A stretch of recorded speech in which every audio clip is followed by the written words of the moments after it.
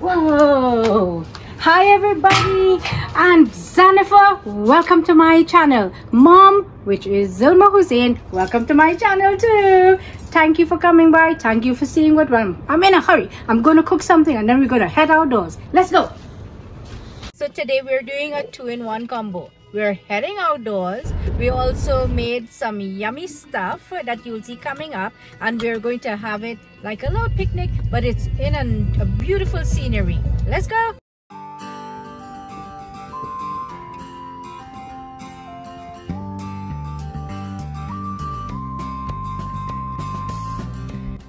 And this saltfish is the star of our dish. Yes, we are making the very popular finger food of Trinidad and Tobago called Saltfish Accra.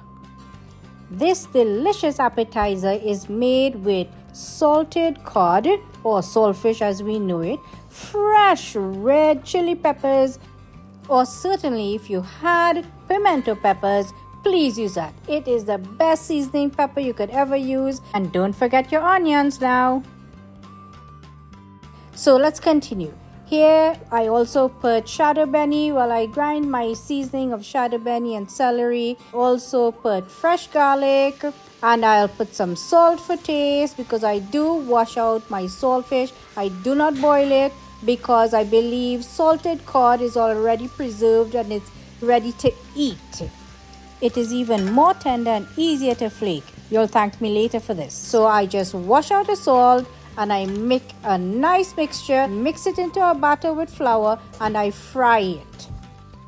Using a combination of both yeast and baking powder gives me the perfect result. Soft and silky on the inside, and with that perfect outer crunch, golden brown color as well.